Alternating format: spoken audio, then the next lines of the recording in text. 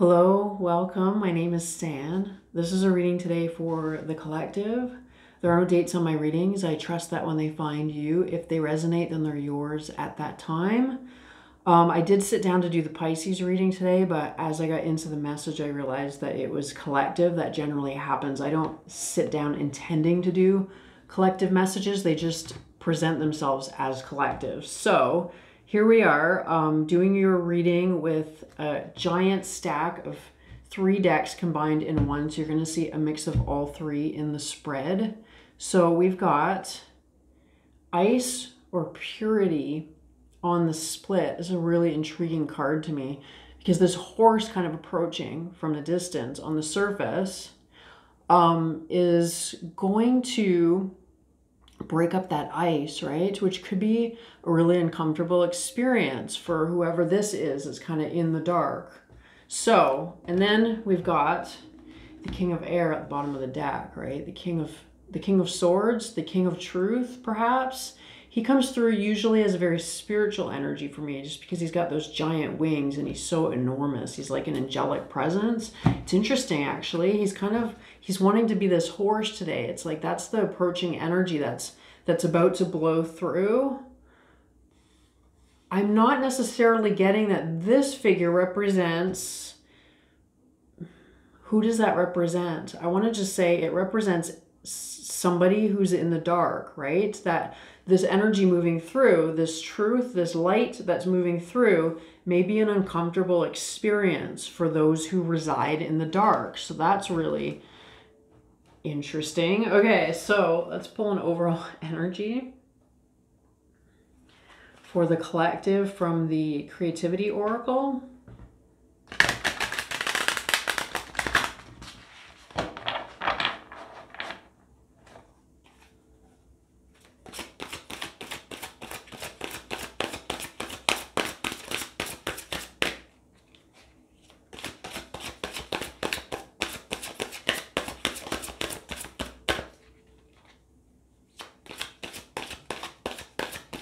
Okay, I gotta focus. This card, for some reason, this figure under the ice here is just pulling me into, it's making me think of the moon card that's also in that deck, I believe, and it's got like, it's hard to describe it. It keeps pulling me into the moon energy for some reason. I don't know if that's significant, but okay. The moon is pulling me out of my focus, which has a lot of information in there. I'm not gonna get into that. Okay, collaboration.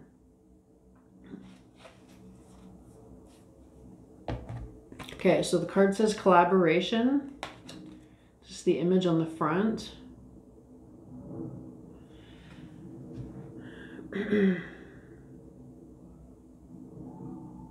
So it's just talking about creative people kind of inspiring each other by working together, or just, you know, inspiring each other. I'll just read it. Creative people can be inspired by sharing and stimulating creativity in others. Okay.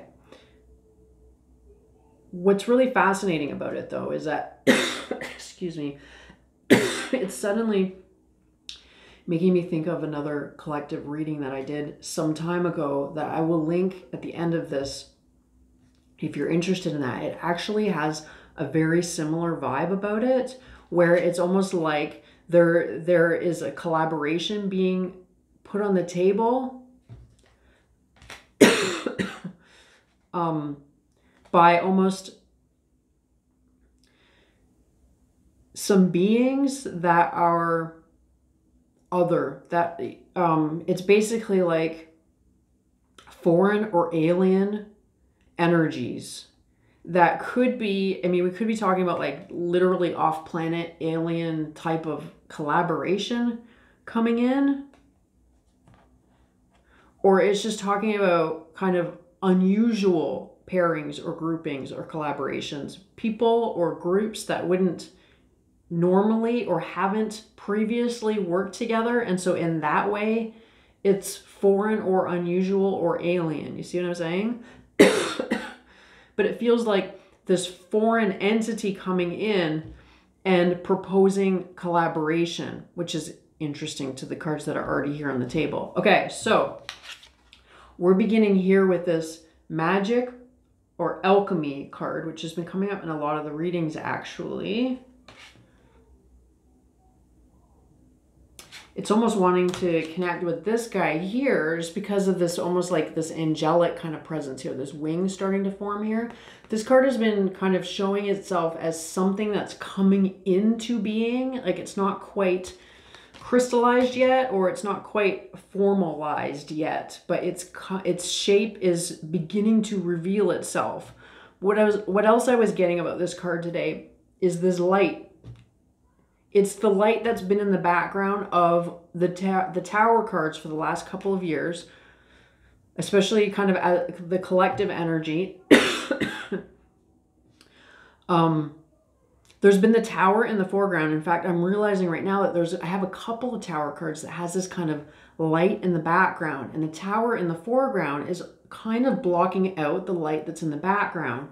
And what I'm seeing here today is that this is like the same energy, except the tower has now been cleared away and we're moving into the light in the background of that image. It's like we finally arrived in that phase of the journey as a collective, past the tower energy and moving into this lighter energy that is beginning to take form or beginning to take shape. And it may be doing that in the form of some sort of a collaboration that's coming forward. The Eight of Water coming next.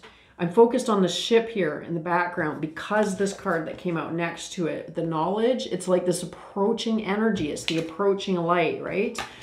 It's like the breakthrough that we have been waiting through, perhaps. It's coming through as knowledge, and especially with this King of Swords, right? It's like information coming in, a new body of knowledge being introduced that could really change the shape of things, which is really interesting as I'm talking about something coming into form. It's like information that will shape the experience or the path moving forward, but it's coming through as kind of like a breakthrough. It's coming in with the Star, actually, which is funny because I'm talking about foreign or alien energies, especially with this Knowledge card here. It's got these kind of yellow orbs coming in. It's like it's coming in from quite a ways away, and then when it lands in front of us, here it is, right? You see what I'm saying? It's like it's presenting to us this star energy. But it's basically wanting to emphasize that it's something new to the equation. That's why it's coming through as outside, right? It doesn't have to literally be something off planet in that regard, but it's something that is being brought into the equation or the scenario or the global experience that is new to the equation. And I want to say that it's coming through as kind of a breakthrough energy, and that it potentially changes the landscape. It opens up incredible possibilities. In fact, to the point where it's almost presenting itself here in the imagery as like this portal being opened within the planet or for the planet. I'm not sure how to unpack that energy yet, but let's just continue on as it's presented. Oh, that's really interesting. Okay, so we're now moving into this light energy. What it is perhaps just coming into truth or knowledge that will change the landscape. It's actually coming through as, like I said, breakthrough energy, but it's also coming through as kind of, it's almost coming through as like a proposition or a presentation. It's almost like a presentation is being given followed by a proposition. So it goes like this. The Star and this card here, which says playfulness, is looking to me like the presentation, right? It's like spotlight on this energy that is just arriving into the equation. It's like adding a new element, right? So it's something that could change things to the profound level of, for example, bringing in a new element to the periodic table. Changes the entire makeup of all existence, all matter. There's a new element to be added. Everything can be arranged in new formations. Something profound to that level. I'm not saying that that's exactly what's occurring, but it's just coming through with that kind of symbolism. But it's coming through like really playfully with this playfulness energy, right? It's looking like a presentation, like I said. It came through in a reading a few days ago about almost like watching a movie, being in a theater and watching this movie that has this profound, lasting effect on the consciousness of everyone who witnesses it. And it feels to me like everyone is witnessing it. If not all at the same time, like some big grand presentation that everybody sees at once, it's definitely like word is spreading. It's affecting everyone profoundly enough that word spreads quickly and others quickly join in and want to receive this information or receive this kind of breakthrough knowledge. They want to understand it. You know what's really interesting though? Okay, there seems to be kind of two versions of things going on in the last few years that I've noticed. It's almost like there are two versions of reality. Like it's almost like the collective is split in two and we're both having similar experiences, but they're parallel and almost the flip of each other. So there's almost two versions of things going on. I'm not articulating it very well, but it's something like how I believe technology is, in a sense, trying to emulate what our consciousness inherently and naturally is capable of. For example, Google, or just the internet, you know, makes everybody immediately connected. It connects us. It's almost like a telepathy in a sense, like an artificial telepathy, and the ability to have knowledge at our fingertips by just searching, by just asking, an answer appears, right? And I'm thinking that is just a technical representation of what our consciousness is capable of naturally, right? So it's almost like a stand-in for what we should be naturally evolving into. So what's fascinating here is I'm looking at this playfulness card. I'm suddenly getting reminded of the whole presentation that was just given on the new metaverse that is about to be launched or is now being talked about as being developed, right? Because I'm seeing it like that, like some sort of a preview, an introduction saying, look at what's on the horizon. Look at what we're about to step into as a collective. Isn't it intriguing, right? So that's fascinating because it's like there's one version of it that's being presented as the metaverse, but what does the technical artificial metaverse represent for the real natural consciousness, right? So it's like there's another version over here. Okay, so interesting. So am I tapping into the constructed metaverse, or am I tapping into the real thing kind of coming into view here? Okay, so, and it reminds me actually, there was a reading I did, I don't know, a month, 6 weeks ago, where I was really kind of stuck on the word meta for a time in the reading, which is really interesting to me now that this whole meta thing is coming out. Okay, so there seems to be some sort of a playful preview or demonstration of what this new breakthrough information or knowledge or whatever it is, the new thing coming into the scenario, it's being presented as, look at the possibilities here. And it's all very exciting and playful and intriguing and beautiful and kind of like technicolor, right?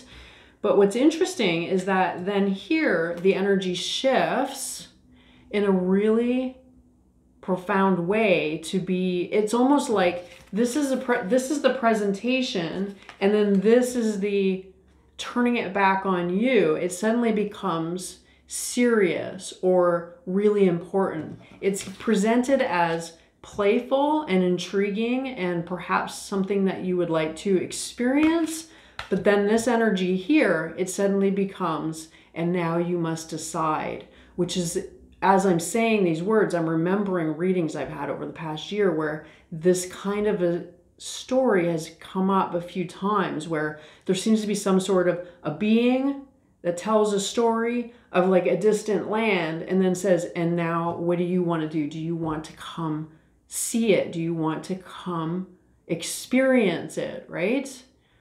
It has something to do with the shift between these two energies as they came out. The playful energy shifting to this high priestess. It's like this big fireworks display, and then this focused in like icon. It's like the eyes are locked in, right? The eyes are locked in and saying, and now what would you like to do? How does this feel to you as a possibility? And then this healing spirit coming next, it's talking about healing. Like literally, it's clearly, it's talking about healing. What it's saying, okay, let me back up a little bit. It's like there's a promise of experience or impact of experience being wiped clean. It's like a clean slate energy, which results in a healing, right? So it's kind of this, what do you say, collective? Would you like to come experience this playful scenario, this playful possibility? In doing so, it kind of wipes the slate clean and promises a healing in a sense, right? But in order to receive that healing, there's kind of this need to step through a portal or somehow have this paradigm shift occur or agree to a paradigm shift. That's why it could be being presented as a portal, because it's kind of like by stepping through the portal, you're entering into a completely different agreement, a completely different storyline, perhaps. And that could be why it's coming through with this clean slate energy. It's like by passing through, by agreeing to experience this, everything is wiped clean. It's like a fresh new start, right? Which is interesting. So what I was seeing here is like all the colors and the display on this image is kind of in the background here, right? It's like this is the presentation, this is the proposition, and then it's like it opens up and kind of invites you in. Do you want to be a part of this? Do you want to come and be a part of this? So, but what's interesting is that it's like I'm having a hard time feeling whether this is, what version of the story is this? Maybe it's both. Maybe it's both versions of things happening, just like I was saying about how there seems to be two versions of everything happening. So there could be two versions of this happening as well. One of them, like I said, could be the metaverse. The other one is whatever the universal offering is or universal happening is that the metaverse is echoing or imitating. You see what I'm saying? So the Six of Air and the expansion card coming next, it was looking like this, right? This kind of movement through this portal energy, moving away from this expansion energy, which actually has been coming through as almost like a fading memory. It comes through actually as nostalgia for me because it looks like kind of an old snapshot that's fading from just seeing too much sun, right? It's like a happy memory. I know it says expansion on it, but to me, when I look at it, I see kind of the good old days, like our childhood, the days when we used to spend on the farm. It's like something like that. But what it's talking about is that something like, but that's fading away, and we're now needing to move in a different and new way through this transition. This paradigm shift, it's kind of presenting itself as this is fading anyway. You can't go back to the past. The past is now it's moving quickly farther away from us, especially because we seem to be, well, it's interesting, all of this energy here with this ship. This ship is significant. These two cards are really significant to the collective right now. They've been kind of the collective theme energies that have been coming up for the past couple of weeks. And it has to do with kind of multidimensionality or shifting perspective in such a profound way that it's almost like looking at exactly the same scene that you've always looked at, but something has shifted in it, that it's this kind of paradigm shift, right? It's almost like everything flipping on its head, everything almost reversing or like turning inside out or opening up where you thought the exact place where you thought was an immovable blockage is now opening up and presenting the most amazing opportunity. You see, it's something like that where it's like polar opposites. Now I know somebody's going to say the pole shift, or like perhaps maybe we're talking about something like that. But if it is something like that, it's that pole shift energy is kind of a metaphor or a symbol for things kind of being flipped or turned on its head or corrected, right? The energy being quickly corrected because somehow it's gotten off balance, or you see what I'm saying? And so it's being quickly corrected. And in that energy, it's kind of opening up some sort of a proposition or opportunity to move into a new engagement, a new collaboration. And I feel like it's coming through in two ways. Like I was saying, there's kind of the constructed version, and then there's the authentic version. So perhaps keeping that in the forefront of our minds as we're moving into the next phase of the collective story. Be mindful about which version you're tapping into or being presented, right? Is this a technology, or is this a natural occurrence? Okay, so that's interesting. So it's basically, it feels to me like as a collective, perhaps, maybe it's a collective decision, but maybe it's an individual decision each of us in the collective get to face soon. But it feels like the whole thing is this grand presentation about the promise of the future, or like I said, clean slate, fresh new start. But then you have to make a decision whether or not to enter into that agreement. And if you say yes, it means an absolute break from the past. It's like this energy is, well, it's kind of coming through as this energy is gone anyway. This energy is from the past anyway. So it's kind of like, if that's your anchor, if that's what's keeping you from a resounding yes, is the fact that you will have to kind of have this clean slate. You know, it's like, this is crazy. Okay, this is just an extreme example, but it's something like if you were promised a brand new, healthy, vibrant, abundant, fresh new start, but it required a complete wipe of your memory and mind, like pure amnesia. It's almost like stepping into a new lifetime, right?